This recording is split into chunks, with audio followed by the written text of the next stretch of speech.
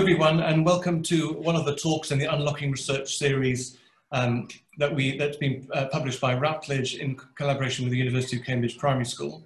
I'm delighted to welcome the Vice Chancellor Stephen Toope, who's of Cambridge University, also Graham Virgo, Senior Pro-Vice Chancellor for Education at the University, and Dr. Emily Shuckburgh, who is a Director of Cambridge Era and happens to be a parent of one of our wonderful children at our school. The first in our series of books was called Inspiring Primary Curriculum Design, and Stephen very kindly wrote an afterword. And I thought, before we begin with some of the questions that I've had in my mind, one of the quotes that Stephen wrote was this: "Even as we speak to prepare students for the future worlds of work, relationships and leisure, the truth is that we don't know what the challenges may be, technological, environmental, human, may emerge 10, 20 or 50 years from now." It was almost had a prophecy to this, because having published the book, we're now in a position of managing the complexities of a pandemic. So the first question to Stephen, if I may, what do you see as the biggest challenges for curriculum design across the globe? Well, thanks, James, and it's great to be with all of you. Maybe I should start, though, by saying that James pointed to a prophecy, but actually another part of that afterword also talks about how there was a sense at the time I was writing it that we'd actually managed to do a pretty good job in dealing with infectious disease, and that now we had to focus on chronic disease. Well, they're totally wrong. And I think that just shows how difficult it is to prognosticate in this time of really deep uncertainty. And I think that is the fundamental point that I want to make in relation to curriculum, that we obviously are moving away from an understanding of curriculum which is based entirely in facts and accumulating knowledge, to one where we're really trying to focus on helping students, in a sense, process their lived experience. And it's not, of course, to denigrate the acquisition of knowledge. That's important, but it's only a base. And so much of what I think we have to be trying to accomplish in curriculum design now is helping students navigate what is such an uncertain world and a complex world that then requires us to be able to assess information, filter information, share information more effectively. And all of that, of course, also has to do with relationships, not just what happens inside you, but what happens amongst people. And then finally, and this is something I know that's very, very much at the heart of what's happening at the Cambridge University Primary School, is helping to develop what I think you often call compassionate citizens. And I do think that that's fundamentally important in curriculum today. And of course, that implies an openness to greater diversity, which is both a reality of our world and a need to understand and help to shape for the future. And then that notion of compassionate citizenship, I think, also really calls upon us to be open-spirited, not just to try to understand diversity, but to be genuinely open to the complexity that diversity brings to all of our societies. So all of that to say, it's a pretty tall order for any curriculum, but it seems to me that's the world we live in. It's interesting, you also mentioned in your afterword that the interconnectivity of the World Wide Web, and yet the experience in the last 6 months is that we've been disconnected in many ways from the relationship making that is necessary when people actually physically come together. Emily, I don't know if this resonated with your experience of the last few months, but does anything about the real need for children to be back together with a human contact, not to be mediated with a screen? Yes, absolutely. I mean, it was, as you said, I've got actually two daughters at the school, and it was very clear that the thing that probably they missed most was the interaction with their friends. That was one of the most difficult things. We are human beings after all. But I think, I mean, if there's one key thing that I think we've all learned, whatever part of society we're involved with, is the critical need for resilience You know, we've got this particular crisis that we've been working through over the past few months, but as Stephen rightly points out, you know, for sure there are going to be other currently unpredictable crises that we're similarly going to have to respond to over the coming years, and preparing our young people to be able to embrace the challenges that are associated with those, and to seek a positive outcome through that, and to be resilient, but to be resilient in a very positive way, I think is going to be, you know, critical whatever the world throws at us. So we know that, you know, we're facing growing social inequalities. We know that we're facing all sorts of challenges in terms of destruction of nature or climate change, which is my own area that I'm particularly interested in, but also other pressures in terms of you know, changing the way that we're living society and the world of work, in terms of greater digitization or more autonomization of different future jobs. And so all these different challenges are going to be ones that we need to prepare our young people for responding to. Well, actually, there's a tension, isn't there? Thank you, Emily. There's a tension between the kind of the norm or the structures of systems, and this real need to start being more fluid and forward-thinking about what children might be needing, knowing that Stephen said in 20 years we may not know what they need, let alone in 50. But, you know, Graham, we saw over the summer significant challenges and tensions in the education system with the A-level, the challenges of releasing A-levels. And so that tension seemed, for educators on the ground, seemed to be creaking slightly. So given the tensions where the individual loses their agency and the system takes primacy, how do you see the system could evolve to be more humane and person-centered? I think we've certainly seen over the last few weeks with the A-level results and GCSE results, complicated situation. I would certainly say it lacked humanity. What we saw there was grades for exams being assessed by reference to an algorithm. I mean, you could not be further away from a student-centered approach. But what I also saw, and I've spoken to quite a few students who've gone through that period, was that they certainly missed being at school, but they also missed the opportunity to prove themselves what they had learnt and what they can do with that learning. I think that is something that goes, I mean, schools and universities focus on that all the time, but we have lost that recently. And going back to ensure that those students, and through primary school, at university, I don't think there are significant differences in our approach to the education endeavour, giving them the opportunity to prove what they have achieved and what they are capable of doing is crucial. And I hope that we will return to that and reinforce that over the next period. I mean, maybe I can add something, because I think that what happened over the summer in terms of A-level results is in microcosm what can happen in many, many circumstances when a rapid policy response is required.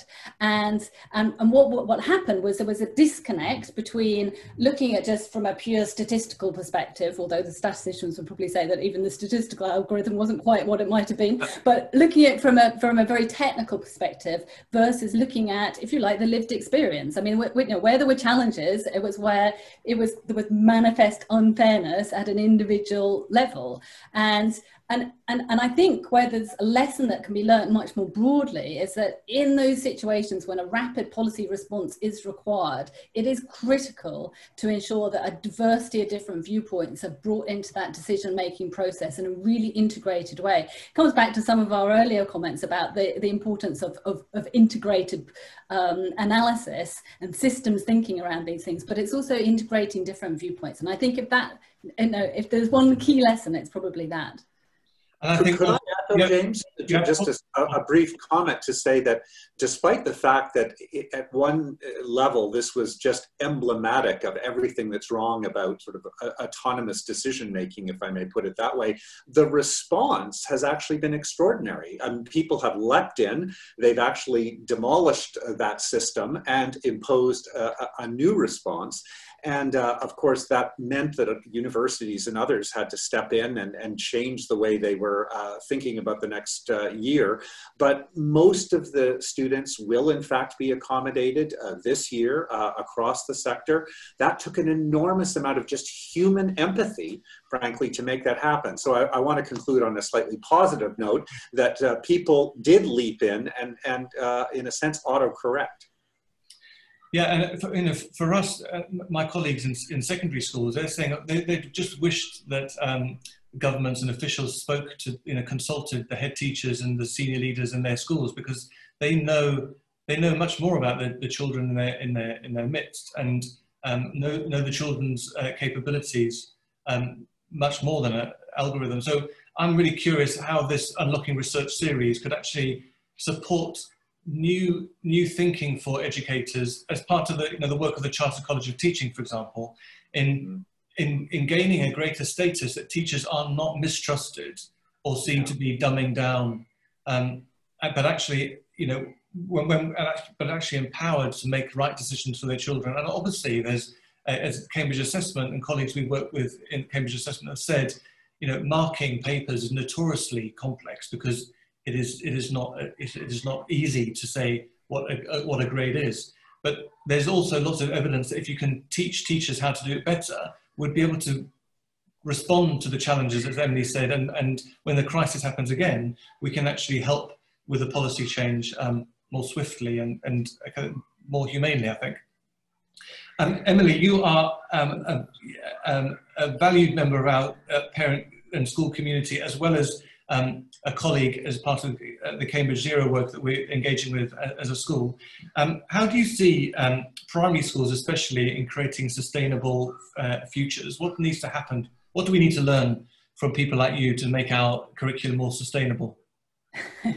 I mean, I think that the absolute key thing is to help instill in everyone, but right from the young primary age, a sense of agency. It's about providing the children with the tools that they will need to help shape the world that they want as their future. And that means, and as part of that, obviously one has to understand better the natural world and the context of the sort of threats that we're exposed to, as I was outlining a minute ago. But I think the thing that's absolutely critical is not that that's just threats that are being imposed upon people. It's about providing people with the tools to be able to understand how they can respond and shape the world in a better way. So if there's one key element, that's the one that I would highlight. Thank you. Graham, do you have any thoughts, as one of our governors, the kind of sustainability of our work as primary educators? Well, I agree completely with what Emily was saying about agency, and you see that certainly as regards students at university, but also at the primary school as well. And I've had some really interesting discussions with the children at the primary school about climate and the future and these really big picture issues. And they're able to articulate their role in thinking through and contributing to the future. And I think we've also seen that with the response to COVID as well, actually. So this big thing that's happening around them, but giving them the agency, but going back to what Emily said earlier about the resilience to be able to respond to that is incredibly important. And I would put that under the broad heading of a sustainable education. Stephen, do you have any further comments? No, I really agree with both of those comments. And I guess I would just invert it to say that creating a sense of hopelessness is never useful socially, it seems to me. Just convincing people that everything is a disaster strikes me as being a really unhelpful way of trying to help develop that sense of resilience, because it's all too easy then to simply say, well, you know, there's nothing I can do about it. It's just, it's too big for me. And I think, especially I imagine at the primary level, getting concepts into what you might call bite-sized pieces so that it becomes possible to reason your way through towards action strikes me as really important. Thank you. So just as a final kind of test to the academics in the room, what needs to, Stephen, Vice Chancellor, what needs to change and what needs to stay the same? Well, I'm always very reluctant to tell people who are probably more expert in their field than I am what my approach on this is. But if I think about curriculum in a primary education, I would imagine that what needs to stay the same is, at least what I've seen at the Cambridge University primary school, is a sense of community. I hope that holding on to that enveloping feeling of being part of something bigger than oneself strikes me as essential. And I think it goes both to the resilience that Emily talked about, and to a sense of responsibility, because it is the sense of being in the community that helps you derive a sense of compassionate citizenship. So I think that, I hope, stays the same. I think probably what I would say might have to change is perhaps really integrating more thoroughly the evolving world of online into a contemporary education. I happen to have been working on a project myself on artificial intelligence, oddly enough, recently. And I am so struck by the dramatic changes that we are inevitably going to see, experience, feel. And I sense that we're all a little bit behind on that socially. And I'm not a question of blame. I think universities are also behind on this.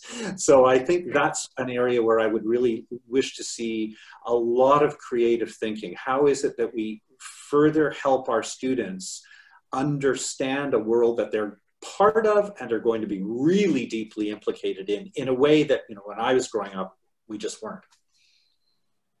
And Graham, as a governor of our school, you know in much more detail the work that goes on here, but broadly for primary schools across the country or indeed the globe, what needs to stay and what needs to change? Well, I think in terms of what needs to change, and I know this is being considered at primary school, the university primary school, and more widely, is exactly as Stephen said, the rapidly developing world, and ensuring that the children who are educated are prepared for that. But there shouldn't be change for change's sake. And I think sometimes, particularly when curricula is looked at, there's a sense, oh, we need to change something. But actually, there's a lot of experience that's been built up. And where things are working, they should be supported and protected. There may be new ways, new techniques that can be developed, but the core, and the core that I've seen at the primary school, needs to be maintained, because that is clearly working. When I engage with the children at the school and see their excitement and their enthusiasm, that's really important. And therefore, I think the really important thing at the primary school that mustn't change is the fun of being educated at the primary school. Thank you. And Emily, can I just reframe it slightly for you? Because what would your two children want to keep the same, and what would they want to change?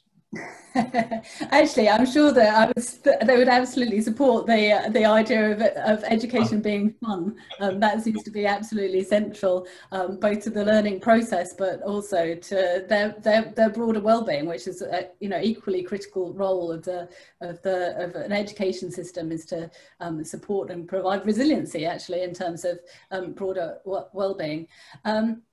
I mean, I think one thing I would say is we've all as a society seen a major shock over the last couple of months, and that always does provide an opportunity for reflection and for asking exactly the questions that you have been asking. Are there things that need to be changed, or are there things that really need to be kept the same and further supported because they're doing very good things? And perhaps going back to one of the comments that Stephen made about the importance of community with the school, it does strike me that one thing that has been, you know, an absolute key feature of the circumstances that we've all had to go through over the last few months is a much greater involvement of parents and families by circumstance in their children's education, and finding ways, without putting an, you know, unnecessary burden and onus on families, but finding ways of continuing to embed that closer relationship